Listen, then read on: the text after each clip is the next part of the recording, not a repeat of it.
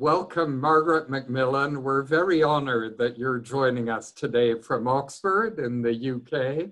I think all of those participating in this rapid format public conversation know about your background. I'll simply say that you're one of the great historians of the 20th and 21st century, that you're associated particularly with great crises, the First World War, aspects of other wars as well. And today's conversation gives us an opportunity to mention some other types of crises as well. Margaret has led very distinguished academic institutions in Canada, in the United Kingdom. She was the warden of St. Anthony's College at Oxford, which is one of the greatest centers of learning on international relations and history thereon in the world. So you have a great authority with you this evening. I thought we might start with the Spanish flu, Margaret, which coincided with the final years or year of the First World War. And although it killed many, many people, it has always been secondary to the First World War in the way the history I learned was taught. And now looking back, I wanted to ask you whether there are any parallels with the current coronavirus pandemic, and whether there were any lessons learned from the Spanish flu. The influenza epidemic hit the world at a time when the world was already reeling from the impact of the First World War. I mean, it was a total war which affected societies in so many ways and affected large parts of the globe. Japan, of course, was an ally of Britain, France, and the United States in the First World War. And there's a lot of debate among historians about how much the influenza epidemic affected the ending of the war. We know that the German army in Europe was hit harder by the influenza epidemic than were the British and French and American armies. And that may have had an impact on the final collapse of the German armies, but they were collapsing anyway. And we know that perhaps as many as 50 million people around the world died as a result of the influenza epidemic, which very much hit people between about the ages of 26 and 32. So it carried off young and apparently healthy people. And the response to the influenza epidemic was very much actually like what we've seen today. Governments not knowing what to do, people not knowing what to do, a variety of responses. In some cities, the public health authorities actually imposed quarantines and shut down public events. In other cities, they let them go ahead with the results you might expect. Some cities and areas were much harder hit than others. Did it leave a deep impact on society? And I think the answer, at least my answer, would be no.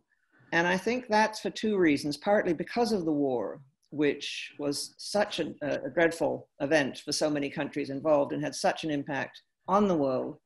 And I think partly also because in those days, people were simply much more used to epidemics, pandemics, to illnesses which we've almost eradicated, like chickenpox and measles, carrying off people. People, I think, were more familiar with deaths from disease than we are in our society. I think we're shocked by the current pandemic because we haven't really, most of us, experienced anything like it before. And if you look at the literature of the time, the memoirs of the times, the arts of the times, there's surprisingly little mention of the influenza epidemic. It's not something that features in the arts and the thinking of the time, perhaps in a way that the Black Death much earlier did, the bubonic plague, or the pandemic, I suspect, of today will feature in how we come to think about this time and this period. Did governments learn from it? They were already learning, I think, in the course of the 19th century, that globalization meant the free movement of peoples and goods and money, but it also meant the free movement of disease. And so already by the middle of the 19th century, the world's governments are beginning to set up something called international sanitary bureaus and beginning to try and control the movement of people from infected areas. And so I think they were beginning to learn that international cooperation and coordination was very important. But of course, they had far fewer tools than we have today in the types of research they could do and in the types of cures and preventatives that they might be able to come up with. Indeed. Now, another type of crisis altogether was the Great Depression, starting in 1929 and rolling on from there. And what it reminds me of today is governments not really knowing what to do. So Herbert Hoover, who was the president of the United States at the time, who almost certainly wasn't an evil man, made decisions that aggravated the economic crisis greatly without knowing that would be the outcome of his decisions. And so I wanted to ask you about, in your study of history, this process of trial and error and how error gets corrected then. Yeah. I think it's very important that we don't get caught by conventional thinking. I mean, in ordinary times, we tend to go along in a certain way and we make certain assumptions, and people working together have what the psychologists will call groupthink. They tend to think in certain ways if they work in certain areas or certain ministries or certain industries. And when a sudden and major crisis like the Great Depression comes along, and there were warning signs, but we're not very good at looking at warning signs. There were certainly warning signs that the economy was overheating, that the stock market was going crazy, that there was far too much debt out there, which was not properly supported by real assets. I mean, these were warning signs which were there again in 2008. And we have a great capacity for explaining things away as a species. What is dangerous, I think, when a crisis hits, if you continue to think in conventional ways about dealing with it, you often make it worse. And so in the case of Herbert Hoover, I mean, the orthodoxy at the time was that governments should balance their budgets, that low taxes were a good thing because it would stimulate the economy. And so what the American government did under Hoover and what other governments were going to try and do was rein in their expenditure, keep the taxes low, let people become unemployed, assuming that the economy would correct itself again. What they also did, and we're seeing it today, is take steps to protect their own economies. And so tariff barriers, but tariffs were imposed on goods coming into countries from competitors. Tariff barriers went up. The result was that between 1929 and 1932, world trade fell by over half. And in the long run, of course, that was going to hurt the international economy and hurt individual economies and hurt individuals more than it would have been to let trade go on. And it took a while, I think, before governments began to realize that, in fact, they should be worrying less about balancing the books and avoiding deficits and taking on debt, and should actually be thinking of ways to stimulate the economy. And so I think it took people like Roosevelt, President Roosevelt in the United States, who was by no means perfect, and he made a lot of mistakes, but he was prepared to try. And when he made a mistake, he was prepared to pull back. And I think it was Roosevelt's flexibility that really began to help the United States get out of the Great Depression. And what he also did was bring in very good people from outside government, people with new ideas, new ways of looking at things. And so I think through trial and error, the United States began to find its way out of the Depression. What really stimulated the economy and took it firmly out of the Depression, of course, was something we wouldn't wish for, and that was the Second World War. And that was really, I think, when the Depression finally ended in the United States. But it was a very difficult period. And I think people in government and people in the universities, economists, had to unlearn a lot of what they thought was standard operating procedure.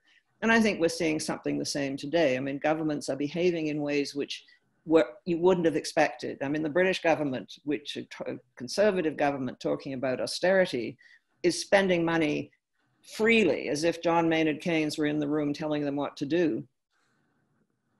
Very interesting. Now, coming to the Second World War, I think when we think of the 20th century, we think of the Second World War as the ultimate war cataclysm of the century. And so what lessons might be learned from the Second World War? I think one of the lessons that is learned from the Second World War is that governments have to trust their people. I mean, the trust has to be two-way. A people that doesn't trust its government is not going to respond well to when the government tries to encourage it to do certain things. But I think governments also have to trust their people. And those societies in which there was a high level of trust mutual trust between governments and people seem to have coped with the Second World War and the demands of war, which were enormous, of course, if you were involved in it. It dragged in your people, it dragged in your economy, it dragged in your whole society, coped better than those that weren't prepared to trust their people. And the British government, just to give you an example, had thought before the First World War that as soon as the bombs started falling on the big cities in England, the population would panic, they'd collapse, they'd rush out into the countryside, society would turn into anarchy. In fact, that didn't happen. The British government should have had more faith and trust in the British people. The British people endured the bombing, worked through the bombing, lived through the bombing, and society did not collapse. I think what's also important in a crisis is that people feel that they are sharing the burden of the crisis. And in the Second World War, again, those countries which had very successful rationing, such as Britain, helped to build a solidarity and a cohesiveness where people felt they were sharing in the dangers of war and the burdens of war, but they were also being treated fairly. And I think fair rationing, a fair allocation of resources was very important indeed. Of course, leadership matters. I think we're seeing today how important it is that you have good people in office. And I think leadership matters really in two ways. Leadership matters in the ability of the leader to talk to the people and explain to the people what's going on and to listen to the people. It strikes me today that many of the leaders, and I must say most of them seem to be women, who have been most successful in dealing with the pandemic have been those who have talked very bluntly, like Angela Merkel in Germany or Jacinda Ardern in New Zealand, have talked very bluntly to their people and told them what they think they should do. And so I think the capacity of a leader to inspire and to communicate, and Roosevelt certainly had it in the United States in the Second World War, is huge, but also the capacity of a leader to make decisions. And that's not easy. And I think it's sometimes harder in democracies because democratic leaders have to think ahead to the next election. And no politician likes to be elected out of office. But I think a leader who is able to take the difficult decisions is the one that's going to help his country pull through it. The impact of war, I think, is enormous, and the Second World War was enormous on societies. I don't need to tell people in Japan that. I mean, many people will have family memories of what that war meant to Japanese society. But I think the fact that Japanese society was able to rebuild itself and recover from the Second World War shows something about the cohesiveness and the ties which bound Japanese society together through a very difficult time and then afterwards through better times. Terrific. Well, Margaret was making the point before we started with all of you that developing countries, of course, are the most vulnerable to the current public health crisis because fighting health crises costs money. But in the interests of getting as many questions from the audience as possible, I want now to open it up to your questions. We have 15 minutes or so. We'll try to get to as many of you as possible, and Sandeep will moderate this, I think. So Sandeep, please, over to you. Thank you very much, Rector. Our first question today is from Hirono Yokichi from Sekai University here in Tokyo. The question reads, in the last century, we saw how global crisis or crises in general brought about authoritarian regimes in many countries. We saw in Japan and Germany, in China, Brazil, and other countries. How do you prepare to prevent a threat to democratic institutions that can be caused by crises? That's a very good question and not an easy one to answer. I mean, I think building democratic institutions and civil institutions is a slow business. And I think it has to be done in quieter times. You can't suddenly build these institutions when you need them. It takes a long period. It takes a recognition both of what I would call the rules of the game, the regulations, the laws that govern society, but it also takes a shared understanding of the norms, the values, the assumptions that hold societies together. And I think societies which have laid down both the norms and the institutions and the processes for democratic interaction have much more chance of surviving difficult times without turning to authoritarian rulers. Thank you very much. The next question we have is from Veselin Popovsky, who's a professor at Soka University. He asks, Woodrow Wilson and Winston Churchill have been recently heavily criticized by the Black Lives Matter movement and previously by anti-colonial movements and anti-slavery movements. What do you think about revisiting the roles of leaders in history? I think what we should be doing in history is always revisiting the past. History is something that is always being, well, I think is always being revised. That doesn't mean that there aren't true facts about the past. I mean, there are certain things that we know happened and other things didn't happen. And so I don't believe that in revising history, we should deny the reality of the past. But we change and we ask different questions of the past. I'm a woman, and when I went to university in Toronto as an undergraduate, there was no women's history. It wasn't a question that people were interested in. When the women's movement began, and women began to push for a greater share in society in the late 1960s and 1970s, then women's history became something that people became interested in.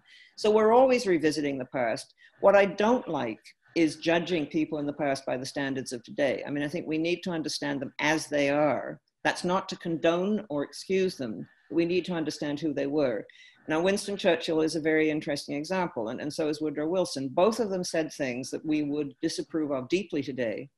They were, certainly in the case of Woodrow Wilson, convinced that Black people were inferior to white people. I don't think Churchill's views are more complex, I think. Churchill certainly believed that the British Empire was a great institution and that many peoples in it were not yet ready to rule themselves. Does that mean we throw them out and refuse to consider them? I think no. I think we consider them as people who were people of their times, who shared many of the biases of their times. And what I think we always need to remember when we look at the past and start judging people is that things we're saying right now today are going to be judged 50 years from now as being absolutely ridiculous or reprehensible. You know, times change, and that's why history changes. Absolutely. I think no one could have prevented even COVID, so times do change all the time. Another question we have is from Marian Hara here in Tokyo. She asks, I want to know what wisdom you have to offer on our lack of preparedness for the climate crisis in front of us right now. What governments should or shouldn't do or think? Well, I think our record on climate is so mixed. I mean, I think there's a huge popular willingness to do something about climate change. And I think publics are willing to take changes to their standards of living, changes to their way of life, because I think there is a growing realization just how serious this is. My worry is that we don't see the leadership at the moment. And there's a lot of grassroots activity, but I think you need leadership as well. And the fact that the United States, one of the most powerful, perhaps the most powerful country in the world, is not taking climate change seriously under this present administration, I think is very worrying indeed, because this is something that has to be coordinated internationally. Climate change is not going to be nicely restricted just to one part of the world. It's going to affect us all, and we're all feeling it. I mean, we're all aware of the sudden swings in temperature, the sudden violent episodes in weather that we're getting. And I think, you know, most of us are aware in our own lives that something is changing and has changed. But at the moment, I'm concerned, and I think there is a game, you know, part of being human is we can only worry about so many things at once. And we're worried about the pandemic, we're worried about the economy. We've taken our eyes off, I think, what is going on with climate change. And I agree, it's a huge existential challenge to the human race. Thank you. The next question we have is, crises of the past were often overcome through international cooperation. This, however, seems sadly scarce in our times. What hope do you have that international cooperation can emerge revitalized through this crisis? I have some hope. I prefer to be an optimist rather than a pessimist. And my hope is that we are seeing firsthand in real time what the failure to deal with the crisis internationally is. The fact that it took us all too long to begin to deal with the movements of people, to deal with testing for people who might have COVID. It took too long for the Chinese government to let the rest of the world know about what was going on in Wuhan. We now see a very unfortunate blame game with governments blaming each other and blaming others. And what we're also seeing is a really appalling scramble for vaccines, selfish scramble for vaccines, which of course is going to hurt the poorer countries. You know, and it's so foolish because the virus is going to pay no respect to borders in any case. And so of course we need to work together. What I find encouraging is that we do recognize this, many countries do. The fact that the United States is not taking leadership at the moment is regrettable, but there are many in the United States who would like to see something different. And I think there are many other countries in the world, I mean, Japan certainly, and my own country, Canada, which are continuing to think internationally. So let's hope that some of the other powers can begin to work together. Thank you very much. And that question was from Sandy Lapokjar in Berlin. Sorry for having not mentioned that previously. The next question is from Hiroyuki Shibuya in Japan. He asks, he's interested in the impact of COVID-19 to capitalism and governments in general. He says that the COVID-19 could impact governments in the sense that we see a lot more government intervention to markets and other places. Do you think this could become a trend, that there's going to be more big government as we go forward? Well, I think there might well be. I mean, I think we've already recognized the limits of small government. And one of the things that is striking when the pandemic started is there was a cry for government to do something, government to intervene. And I think what is perhaps encouraging is how societies have accepted a high degree of government control. I mean, in the United Kingdom, where I now happen to be, people actually were starting to isolate themselves and quarantine themselves before the government asked them to do it. And I think people have been looking to the government for more action, more intervention. And the fact that governments have intervened to prop up the economy to try and prevent an economic disaster from following on a public health disaster, I think is very important indeed. And so I think we are recognizing that government has a very important role to play. And perhaps we will see the end, or at least the dwindling of this neoliberal enthusiasm for small government and for assuming government's the enemy. I think we're now recognizing that we need government, and the alternatives are pretty grim if we don't have good government. The next question is from Fabian Löwenberg from Austria. He asks, in the current situation, we see a restriction of movement and things like that, and he feels that this could resemble a restriction of human rights as well, essentially. How do you see this in looking back at history? I don't think the two are incompatible, and I think human rights are extremely important, but I think we accept restrictions on our ability to do things because we are part of society. And I think we recognize that if we want to prevent ourselves from doing harm to others, then we have to do things like putting on face masks. I mean, the wearing of face masks, which I think is much more widely accepted in Asia than it is in many other parts of the world, it seems to me is not an infringement of human rights. It's you showing your responsibility for other members of society. And that's why I think, you know, I think it's a false distinction to say that we have either human rights or we have restrictions on our freedom. We all accept some restrictions on what we can do and can't do. I can't pick up a gun and go and shoot someone just because I happen to feel like it. And I think that's a very useful restriction because I would probably shoot the wrong person in any case, and I shouldn't be able to do just what I feel like. And so I think, you know, there is always this balance in societies between mutual respect and care for each other and human rights. But human rights doesn't necessarily trump everything else or should trump everything else. Absolutely. The next question is from R. Salonga. This person asks, you've mentioned that older generations are more used to and exposed to crises such as pandemics, epidemics, and other such situations. Do you think this is applicable to how developing countries have responded to this crisis? I think it's a very interesting parallel. And I think from everything that's come out of, say, South Africa or Zimbabwe or other sub-Saharan African countries, they have already been responding to major public health crises over a number of years. HIV/AIDS has, as many know, been a major challenge to health systems. And I think malaria is another one in certain parts of sub-Saharan Africa. And so I think both governments and people in Africa are more used to the government taking control of public health measures and more used to communities themselves taking responsibility for their own health. And yes, I do think that in fact Africa, many African countries have dealt successfully with the pandemic because of their previous experience. The next question is from Sam Kramer in San Francisco. He asks, in light of the Great Depression and the stock market collapse, what do you make up of the uncanny run-up of the American stock market throughout the pandemic until recently? And what of conspiracy theories that governments and shadow organizations may have been interested in artificially propping it up especially just before an American election.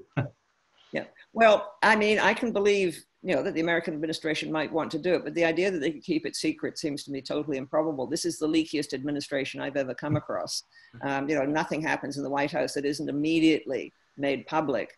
I think what is people are now beginning to say, and I'm no economic expert, but what are they beginning to say about the increase in the value of equities in the United States is it's concentrated on a very few companies, mostly dot-com companies, mostly companies like Tesla. And if you look at the underlying strength of the American economy, if you look at the return on investment, it's not great. And so that people are investing in stocks, in a very few stocks, I think partly out of a sense of desperation to try and protect their holdings. But if you look at the American economy as a whole, I think it's less healthy than you might think from looking at the stock market. Yeah. And this will be our final question for the day. I think we've covered a great deal of topics. This question is from Raj Sampal in Hyderabad. He asks, what crises that you've studied in history, apart from those that we've already mentioned, most resemble the situation we face with COVID-19? I suppose the one that is closest, if you go back into the past, is the bubonic plague. The Black Death, which had affected a lot of Central Asia and Asia, hit Europe in the middle of the 14th century. And it had a tremendous impact. I mean, it's estimated that maybe a third of Europeans died. And historians are still debating among themselves. We love debating among ourselves, so we do this all the time, about how much that permanently altered European society. Very little was known about how to treat it, but they did use quarantining, they did have plague doctors, they did use whatever measures they had to hand. And what seems to have happened is that it began to undermine feudalism, because suddenly the value of your peasant farmer or your laborer got much more valuable because there were so few of them. And so it did begin to improve the position of the working classes and began to undermine the big landed proprietors. So that's probably the closest parallel I can think of. Thank you. Many thanks, Sandeep, for moderating. Margaret, above all, many thanks to you. It's been a wonderful tour d'horizon. And it brings out to me just how not only important, but enjoyable history is. History allows us to interrogate what we believe constantly and provides us with all sorts of evidence and bodies of ideas and past debates relevant to today's events that enrich our lives fundamentally and that cause us to grow as human beings, I think. So it's been wonderful during my lifetime to see a flowering of history and a great deal of value attached to the importance of history in the body of study in universities today, all over the world, and also I think within societies, a lot of individuals are interested in knowing more about the past of their own country or the past of their continent or other parts of the world.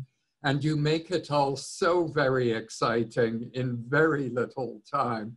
And I think that's an encouragement to all of us. Thank you. Thank you. I very much enjoyed it. And I thought the questions were really challenging and I enjoyed them. Thank you. Thank you very much.